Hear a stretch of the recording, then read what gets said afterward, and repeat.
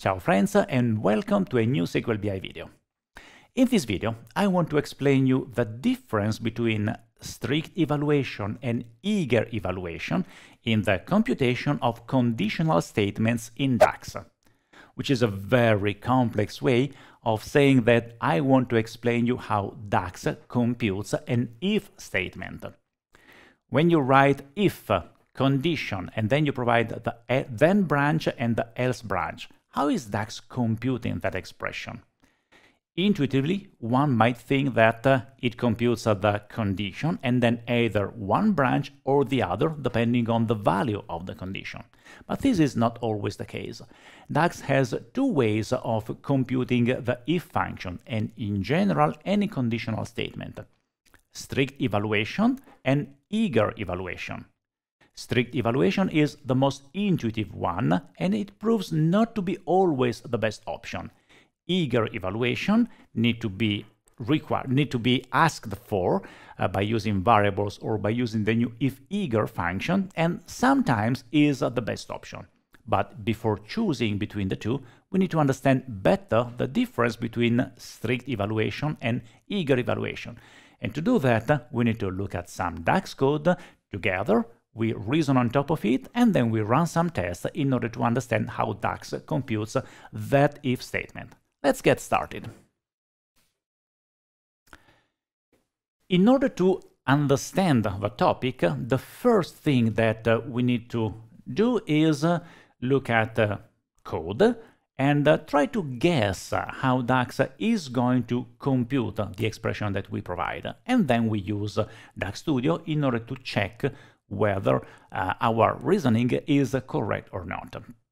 Now, this is a video about an article. In the article, we use different code because there we wanted to give you the option of downloading the PBIX file.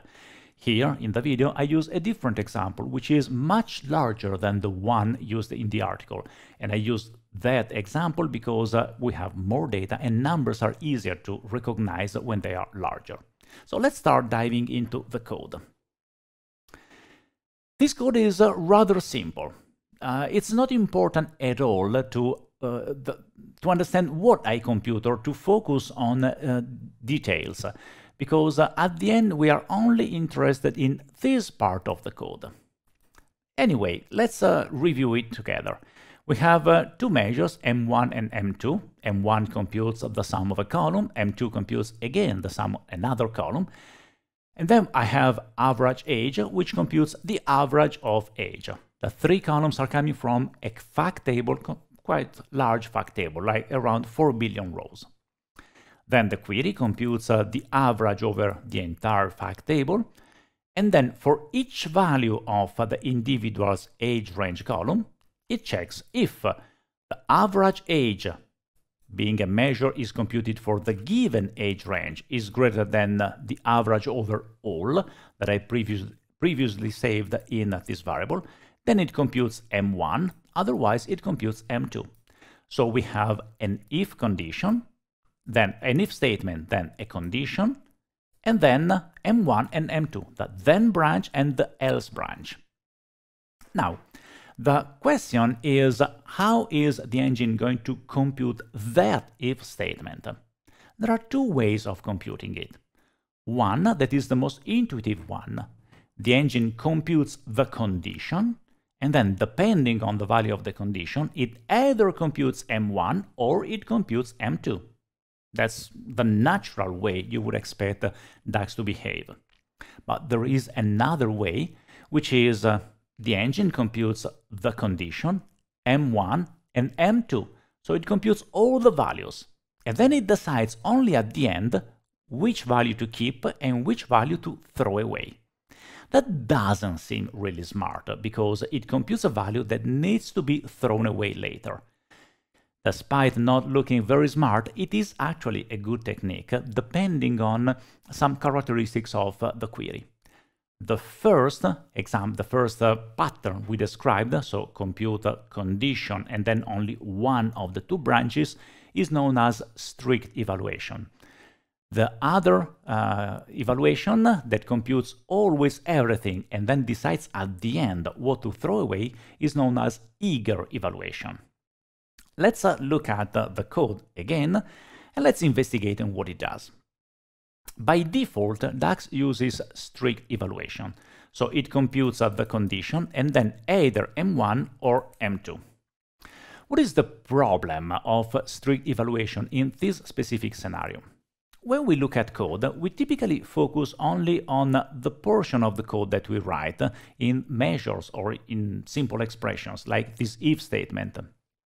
And if you only focus on one expression, strict evaluation is the best option because it only computes part of the expression, only the part that is required. But we need to remember that this if statement is inside an add columns that iterates for different age ranges. So in our mind, we typically think about this evaluation as the engine iterates row by row on each value of age range, and then it computes the if statement for every row. But this is not what the engine really does. The engine needs to scan a minimum number of times the fact table, retrieve values, and then produce results. The expensive part of a query might be the scanning of the fact table or the next operation that computes further values. Depending on which of the two operations is the slower, one evaluation might be better than the other. In this specific case, because the engine needs to group by age range and compute the average age, M1 and M2, it can decide to compute M1 and M2 for all the values of age range and then decide at the end to do the calculation. We need to understand which of the two paths it will take. To do that, we enable the server timings and we look at the XMSQL queries which are executed by this query. So let me run it, should be quite fast. Then we need a bit more real estate and we look at the server timings. Here we are. The query executed in 2.2 seconds. Remember, we are working with a table with 4 billion rows, so 2 seconds to scan it is totally fine. And these are the individual queries executed. Let's look at them together. We don't need all this space for DAX because we are only interested in the last few lines. We have a first query that computes the age range and the sum of audience and the count from the audience table with a join over individuals. So this is computing sum of audience, then count, which are the two values needed to compute the average age grouped by age range. And this is needed to obtain this part of the query. It is grouping by age range and it is computing the average age. So this XMSQL query is feeding the value of average age here.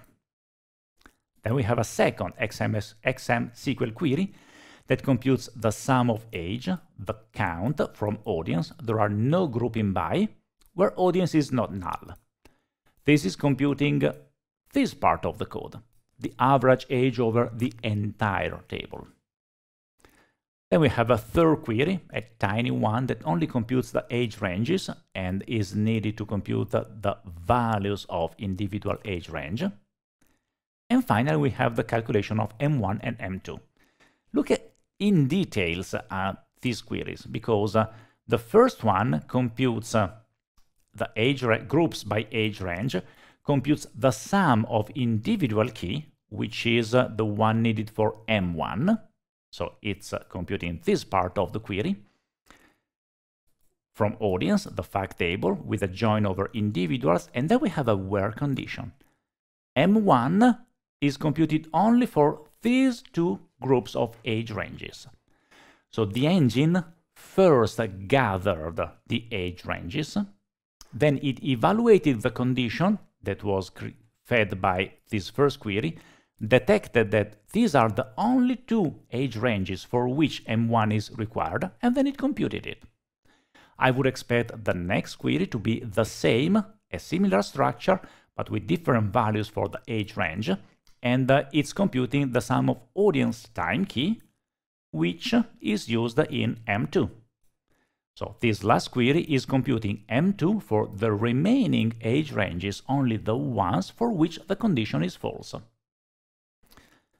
So what happened in this query? The engine first gathered the values needed to compute the condition. Then it evaluated the condition and it split the set of age ranges into two buckets, the one for which the condition is true, the one for which the condition is false. Finally, it sent two different queries, one for all the values in the true bucket and one for all the values in the false bucket. Therefore, M1 or M2 are computed only when the condition is actually met. So the true condition computes M1, the false condition computes M2. This is strict evaluation. The engine computes only what is needed. But we need to dive a bit more to understand whether this is efficient or not. Because this query specifically is using only storage engine. So the price of the query depends on the number of scans that it needs to perform over the fact table. And we have 1, 2, 3, 4 expensive scans. Specifically, it is important to note that this scan and this scan, they are basically identical, the only difference being the where condition and the columns that are used. But still, the engine needs to scan an entire table containing 4 billion rows. Yes, the condition helps in some way, but it does not reduce by a lot the amount of time that is needed to scan the fact table. This is where eager evaluation becomes interesting, because the engine might decide to use a completely different path and say, if my goal is to reduce the number of scans of the fact table, what I can do is scan the fact table, group it by age range, and compute both M1 and M2 in a single scan. Once I have all those values, depending on the value of the condition, I choose M1 or M2 and I throw away the remaining part. In which case this might be effective? Well, whenever scanning in one step the fact table, or in general computing both measures at the same time, is actually faster than doing two scans of the table in order to compute the two buckets that I computed earlier. In order to force eager evaluation, we have two ways. Either we use variables or we use the new ifEager function. Let's see them both. The first way we can force eager evaluation is to use ifEager. ifEager is the very same as if, but it forces eager evaluation. So instead of using if, I use ifEager. And then we run the same query again. Remember, here we have 5 queries, 2.2 seconds is the time required. Let's see what happens with ifEager, so with eager evaluation running. We have only 3 scans, and the query is actually faster, 1.4 seconds instead of 2.2 seconds. It's not twice as fast, but it is much faster. Let's look at the queries. The first one computes the age range, the sum of age that is needed to compute the test, the condition, then the sum of time key that is needed to compute M1, and the sum of individual key that is needed to compute M2. You see that in a single scan that lasts for 874 milliseconds, it computed all the values. Then we have a second scan that computes the sum of audience and count from audience where audience is not null. This is needed to compute this average. And the third scan is just the gathering of the age ranges. So the path followed now is totally different. It computed in a single scan all the values needed to compute the result, and only at the end it will decide which one to use. We could have a better evidence of this if we look at the logical query plan, but it is actually not needed because the physical query plan is already giving us enough information to understand what is happening. And in this specific case, eager evaluation proves to be better than strict evaluation. Beware that this is not always the case. The engine typically decides whether to use strict evaluation or eager evaluation depending on internal reasoning. But with if eager, you have the option of forcing eager evaluation, which is not always the best option. But it might be if you know what you are doing and if you know that in your specific measure, eager evaluation is actually better. Besides, you can also force eager evaluation by using variables. We need a bit more space here because you can use if, the regular if, but you can simply store m1 in a variable. Let's call it m1. Then we store in m2 another the value of m2, and then we use variables instead of using measures. The code is the same, the result is the same, but now it is a bit more evident what we are asking. We are telling to the engine, I don't mind what this condition will be. I want you to compute m1 and m2. And then, depending on the condition, you return m1 or m2. This is another way of obtaining eager evaluation. We can quickly check it by running the query, and we obtain an error, of course, because I missed an R. Return. Okay, you see that the pattern using variables is the very same as the pattern using if eager. So, I know I'm repeating myself, it's not that eager evaluation is better than strict evaluation. There are two different ways of computing the same expression, and you need to choose the one that best fits your specific needs depending on the code that you are writing. So, what we have seen is a clear example where eager evaluation proves to be better. This is not always true. Most of the times using strict evaluation is a bit better, because in this specific case the measure to compute was rather simple, just a simple sum that can be computed through a scan. If that was a much more complex measure, then you can imagine that computing two very complex measures for all the possible combination proves to be more expensive than making the choice in advance. So for very simple calculation that requires scanning the fact table, then using eager evaluation might be a better option. In general, strict evaluation is still a good option. And another important detail is that in order to show you the difference, I had to use a very large model. Because with simple code, the difference between strict and eager evaluation is really tiny. There are examples where changing from strict evaluation to eager evaluation also on small datasets proves to have a very strong difference, but they are quite long to describe, so I would stop the video here, and in another video we will see further example of the difference between strict and eager evaluation. Enjoy DAX!